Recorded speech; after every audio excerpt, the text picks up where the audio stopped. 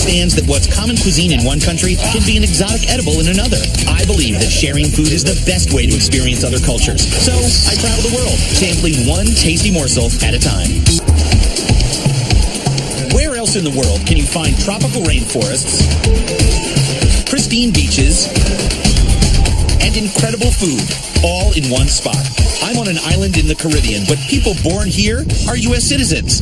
This is the Commonwealth of Puerto Rico. No, I'm not eating any of it. Wow, that's fantastic. Good. Did you enjoy that? That's a nice pig's ear. Most of the time, the ears burn.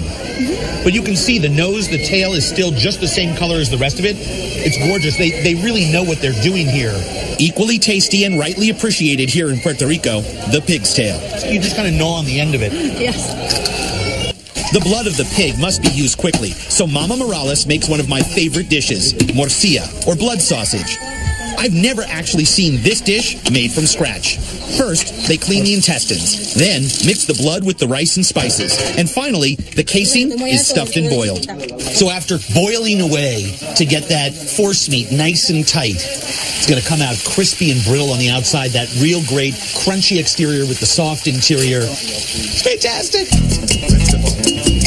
That is the way blood sausage should look. Rio de Janeiro, a jewel of a city, set between the natural wonders of Corcovado and Sugarloaf Mountains.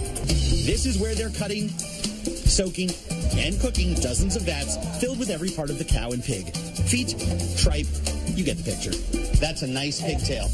Lucinea de Cuna Nacimiento, or Aunt Nea as she's known here, has been head cook for the Imperio Samba School for 5 years. Now this is what I call a buffet, with each of the almost 24 items dished up separately. Beans and rice, absolutely. Oh, the dried beef, perfect. A little bit of tripe, beef flank steak, that's the ear. It's about 7 pounds of fat and meat. Does that look like a nice light lunch for a 100-degree dance party that's going to last 16 hours? I think so. Brazilian steakhouses called churrascarias. Churrascarias range from small and cheap to excessive and luxurious.